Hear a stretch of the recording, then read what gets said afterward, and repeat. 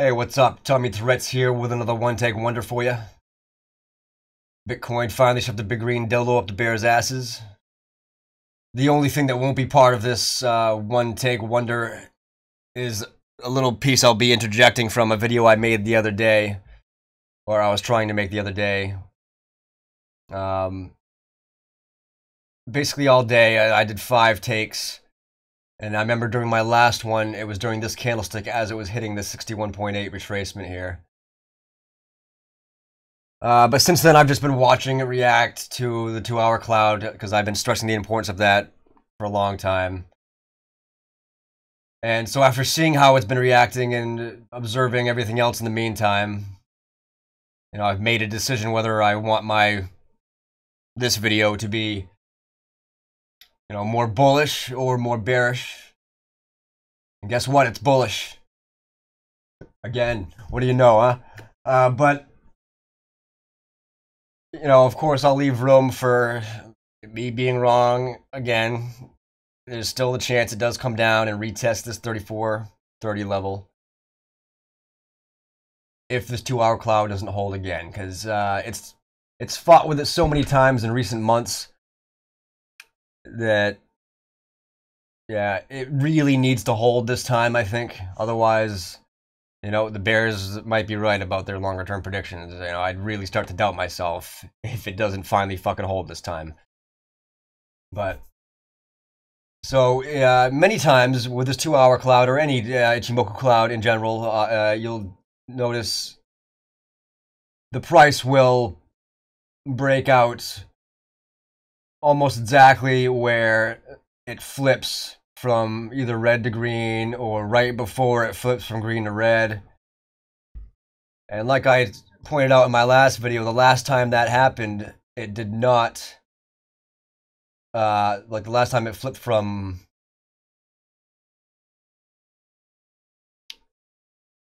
green to red. I guess it was down here at the bottom. I could have sworn it looked different in my, right here, that's it. So when it flipped from green to red right here, and it failed to break out, like I said, I was discouraged, and like I would be now if it doesn't hold. And you saw what happened afterwards. So I'd expect a similar move to this if the 2-hour cloud doesn't hold again, and it would probably, painstakingly form a longer-term bottom on the 34.30 zone. You may have noticed these Fibonacci lines are slightly different than my previous video. If you watch my previous video, because long story, sort of, Crypto Watch, there was a little glitch. It brought back my old TA from, about a month ago. It randomly was deleted one day. After deleting my new TA the other day. So I was fine with that for now. I'll just, because I consider both of them pretty much equally important. These ones aren't much different. Anyway, if you look close enough, you'll spot very slight differences between what you're seeing now on the screen and what's about to pop up on my video from the other day. Here is what Bitcoin was doing in the half hour leading up to Twitter's tweet. They tweeted, "And we're back." I believe that was Jack Dorsey, for obvious reasons. And you can see in the half hour leading up, it had just broken out of this 2-hour cloud I'm talking about. Actually, you can't see necessarily, this is the 2-hour chart, but I do indicate it right there.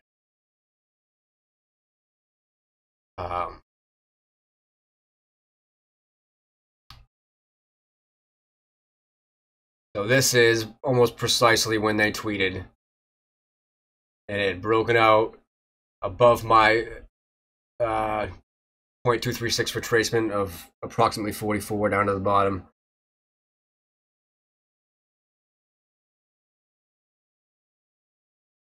Less than a half hour after their tweet, let's say about 20 minutes after their tweet, they had officially established that 236 as support in the short term. And not very long after that, blast off straight through the short-term 236, straight through the long-term 382, and up to the short-term 382 that I've been watching. Technical analysis is not bullshit. I'll have a series of that. It'll be stuff like this where you can see it live, boom, to the line, and done. And here's just another example. Like, this happened live while I was recording my last video on my other screen. You know, this perfect touch of this fib. Like, all day long, my live stream is proving that TA is not bullshit. But my goal is to eventually take the time to collect a lot of the best proof, make it into a long-running series. As long as I live, TA is not bullshit episode 1000. Blah, blah, blah. There's this, and this happened. Alright, now let's take a look real quick before I switch over to my other monitor at the shorter term charts. See, the 1 hour cloud is starting to apply pressure downward.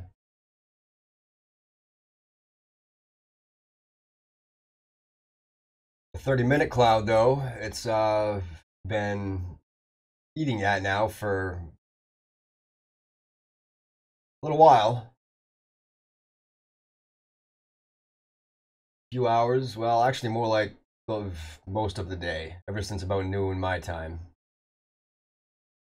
Eastern time. And it's just turning green again right here at a bunch of the EMAs. My personalized EMA ribbon there. The numbers on the EMAs: 10, 21, 100, 128, and 200.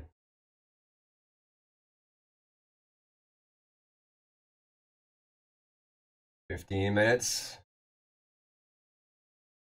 That looks nice.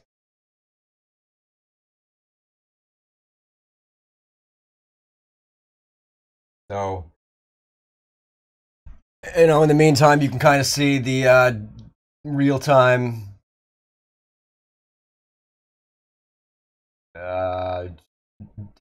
inverse correlation with the US dollar and the stock market over here. So you see the dollar's been going down since, well, basically since this morning when the stock market, right before the stock market opened. So when was that? That was well, right here. This was an hour before the stock market opened. And it's been on an uptrend ever since. Downtrend. Uptrend. I notice this all the time. If you look, you will notice it too. And, you know, there won't be so many people denying my theories if they were to actually look, basically.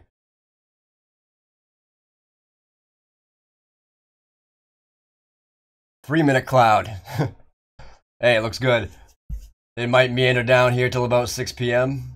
Break out right about, yeah, that would make sense. Like, for another example of the inverse correlation, I've noticed, unfortunately, I don't have my tweets ready to pull up, but I had an old tweet like a month or two ago when the futures of the American indices opened around, or reopened somewhere around 6 or 7 p.m. and plummeted 1% or 2 real quick, and in the meantime Bitcoin pumped. So that could happen today, what I'm saying. It wouldn't surprise me at all, because, you know, we can definitely see that the day started real bad for the stock market, and then it kind of went sideways and then ended more bad than good. The S&P, for example, closed lower than it opened. I'm not sure about the NASDAQ and the Dow Jones. I might get into that real quick if I decide to look at them individually.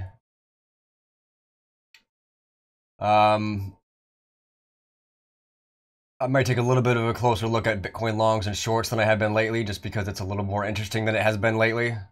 Bitcoin longs clearly on a nice uptrend here. So anyway, let's get over to the full screen.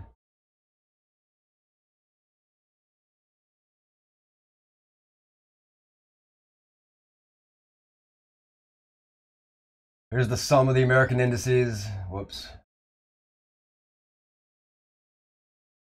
Unfortunately, this candlestick did not close red as I was hoping, but that doesn't really make it any less bearish in my opinion. It makes it the tiniest bit less bearish, maybe. The tiniest bit. Because, you know, it would be ideal to see it red, but if you look at everything else, it doesn't really change anything. It's still a doji, and if Bitcoin, this one doesn't involve Bitcoin. If the stock market had gone a tiny bit lower, you know, if one of the indices was a tiny bit lower, basically this would have been red.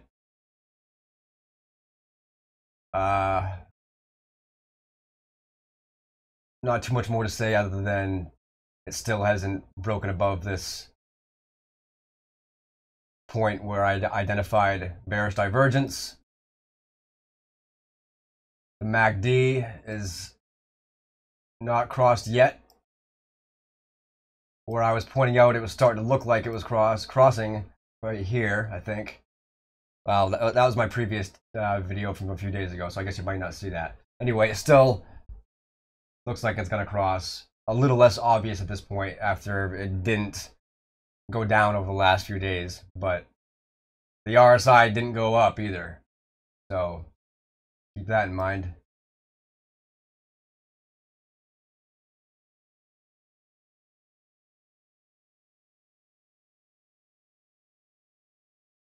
All right, the sum of the indices divided by the price of gold is reacting to this trend line as I expected.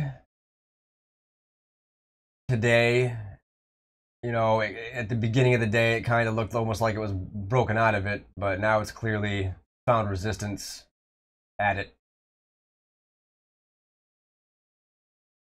And yeah, that's why, because it was a logarithmic chart. So it did, like right there, it looked like it had broken out, but still, even on a logarithmic chart, yeah.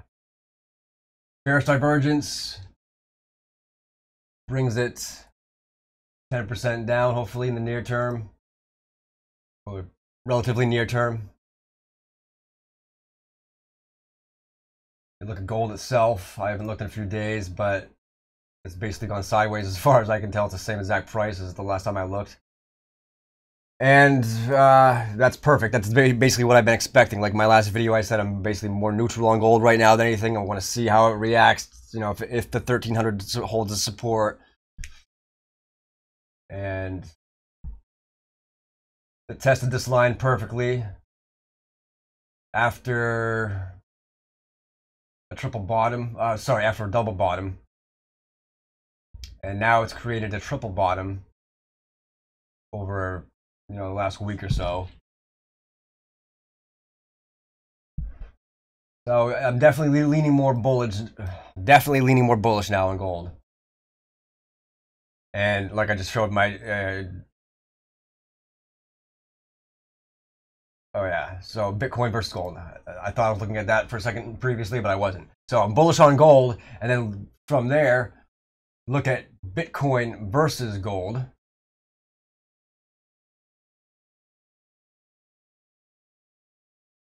And over the medium term, short to medium term, pretty bullish on this too. This is a long-term logarithmic trend line, 0.886 retracement from the previous really significant peak up to the most recent really significant peak. So good reason why I'm expecting support here. And it already happened since I expected it. It just hasn't really been anything all that significant yet. I want to see it, you know, surpass this high before I'm happy or remotely excited, really. I'm only somewhat excited now about what I'm almost positive is coming soon. All right, then there's this chart here that I've been watching since the end of November last year. Looking pretty good. Got about 2.2% to go before it meets significant resistance, according to what I've been watching. Um, beyond that, on the weekly time frame, it's got a hell of a long way to go till it meets, serious long-term resistance. Of course, you can't really do much other than just watch this play out. Obviously, you can't, take a long on it, and you can't necessarily make any prediction on any certain asset solely based on this, because they're all going to do whatever and affect it however it affects it. But say for how I use a chart like this is in conjunction with individual analysis on the components of the chart, as well as my analysis on other combinations involving components that might be in this chart. So just for example, the last one I showed, Bitcoin versus gold, bullish on Bitcoin versus gold in the long term. And here we have Bitcoin and gold as an entity together, basically working up against DXY as far as, because this is a spread between the sum of 30 times the price of gold in Bitcoin and the negative value of DXY times 20. So as DXY goes down, it subtracts less, this goes up. So basically, anything that happens that's good as far as I'm concerned for the crypto market causes this chart to go up. Anything that happens that's bad for the crypto market causes this chart to go down. So for a long time now, it's been mostly sideways the whole year.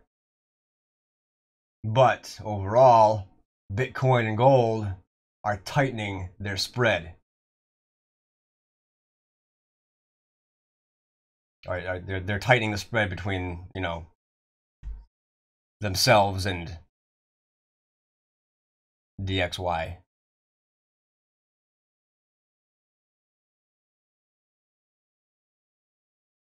And I wanted to go a little more into Bitcoin longs and shorts, because Bitcoin long is getting close to a significant breakout, it looks like to me.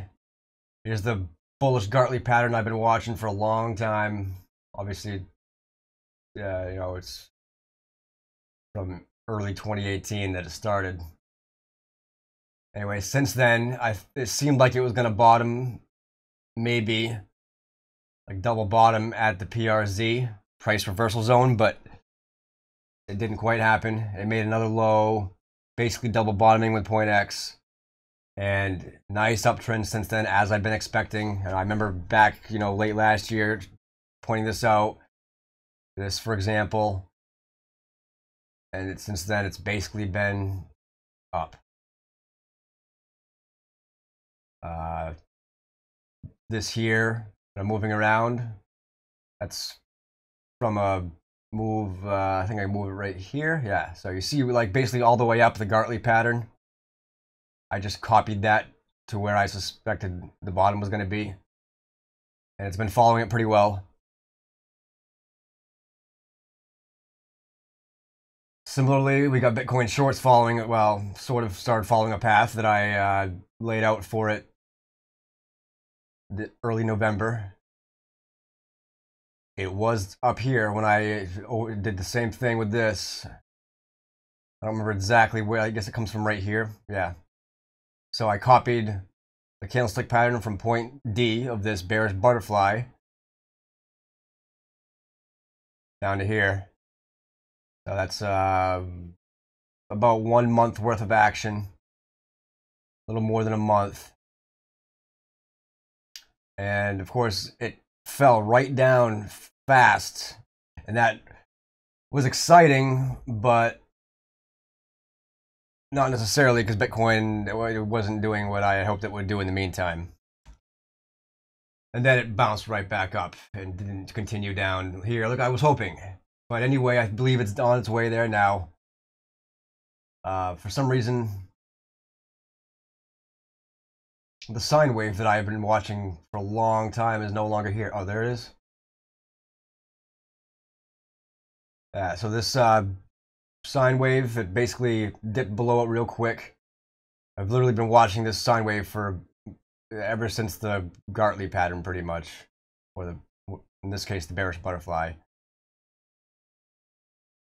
Bounced off of it right here, up to this resistance. And as of February 9th, we're back below it. And it's showing significant weakness, kind of in no man's land at the moment. Not no man's land, but like in the middle of nowhere. I don't see much support other than right here, this low. So hopefully this low will break soon. At which point, the short squeeze that I've been waiting for literally almost a year. Shortly after last year's April short squeeze, I guess. Or was that 2017? I don't even remember. No, it had to be April 2018. But yeah, so since about a month or two after that April one, I was anticipating another one on the horizon. And it's just been really frustrating since then, waiting for the stock market to finally taper off and fuel this bull run. Excuse me.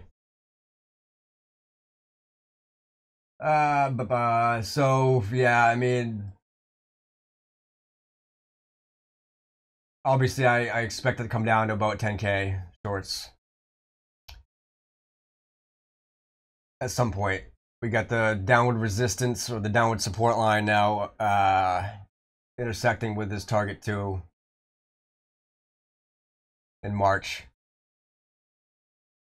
So yeah, I can see it taking another couple weeks to a month to meander down there.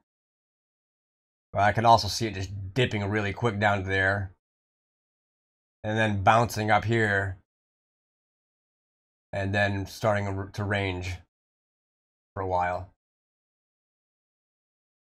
Again, this is just a little extra, like, bonus sort of, but because I've definitely learned, even though this is helpful to know what's going on in Bitcoin longs and shorts and to know what to expect or what is more likely. Bitcoin longs going up doesn't mean Bitcoin's gonna pump. Bitcoin shorts going down doesn't mean Bitcoin's gonna pump. I definitely, have seen that firsthand. But in the longer term, if you know the general trend is, Bitcoin longs is due for a huge, substantial moon, and Bitcoin shorts has had obvious bearish pressure for a long time.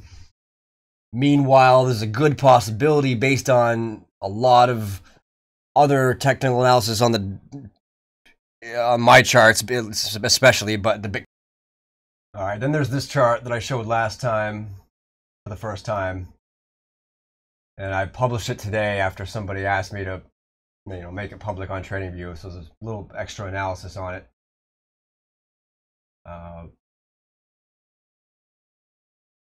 The MACD still looks like shit.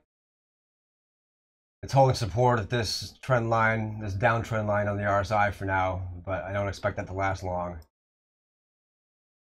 In the shorter term, came up to resistance that I identified, a while ago based on this low and this candlestick right here and this high.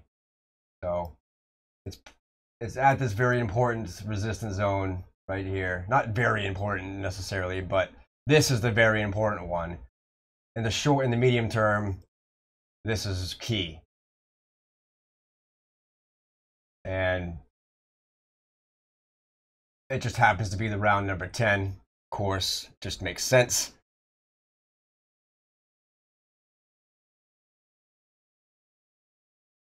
And not too much to say about it other than I'm still very bearish on it. My Twitter account's picking up some steam lately, which I consider a pretty good sign.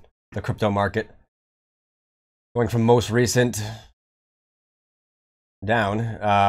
We got Crypto Snorlax with 160,000 followers. Let me know he watched my video and he appreciated it. Got Crypto Watch, which is the website that I watch in the bottom of my 24/7 live stream. They tweeted that, well, thanking me for using their site basically, and wondering where they can see my live stream. Mentioning they love the theme of, I guess, probably this whole thread, the 2-hour cloud being important, the short squeeze that hasn't happened yet. And then we got a retweet from Brock Pierce. Right there. EOS, Steam It, BitShares, and now Gox rising in the future. Mount Gox coming back, fully reimbursing everyone for their losses, and maybe also giving them extra stake in the exchange. That's bullish as fuck. Anyway, here's the article about Bitcoin.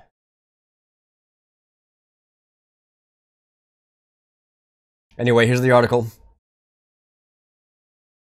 Bitcoin has been characterized as the digital gold that, according to some Bitcoin proponents, is better at being gold than gold itself. Bitcoin is also predicted to surpass the $8 trillion market cap of gold and emerge as the store of value.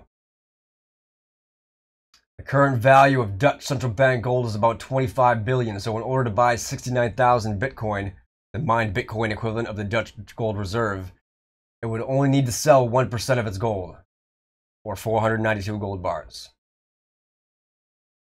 The Mt. Gox trustee currently controls X amount of Bitcoin, which is bigger in terms of market share than the gold reserves of the Swiss central bank. And the fact that those coins are locked up in legal proceedings and whatnot, they're at least found as of last year at that exchange that I had a little bit of money at, BTC-E, now WEX, which is not really around anymore, unfortunately.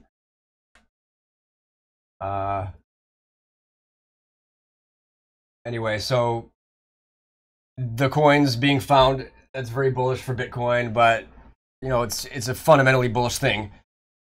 And now the fact that Brock is going to leave Mark with nothing and doesn't care about the money, he just wants to have a happy ending. If he's to be trusted in this is awesome news. And I trust him for the most part. Yeah, you know, he's got a history of not great things, but he was young, at least, as well, without going any more into it. Everybody makes mistakes. And I don't know the details as well. So, you know, I haven't really delved into the whole thing. Just what I've seen of the guy and what I've seen of his work, I'm impressed. All right, before I go, a quick little preview of my next video, sort of, or what it's about.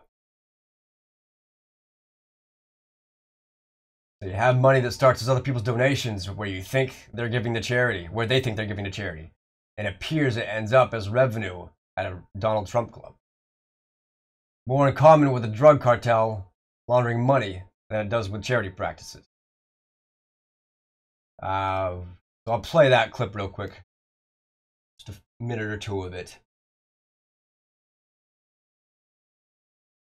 So you have money that starts as other people's donations where they think that they're giving to charity, and it appears to end up as revenue. Ah, fuck.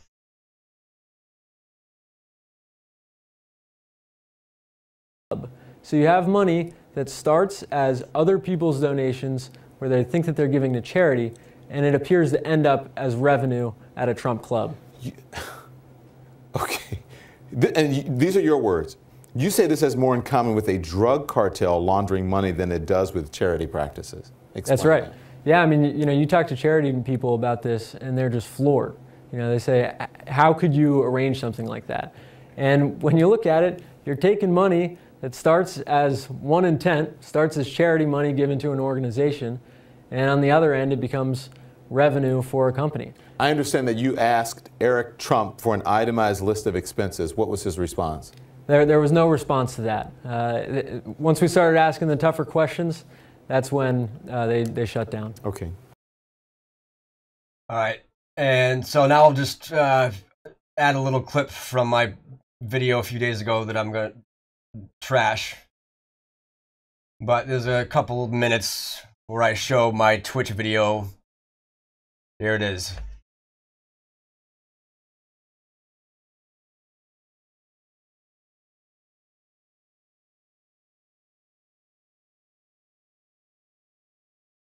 All right, as usual, good luck and be careful. Bullish until proven bearish.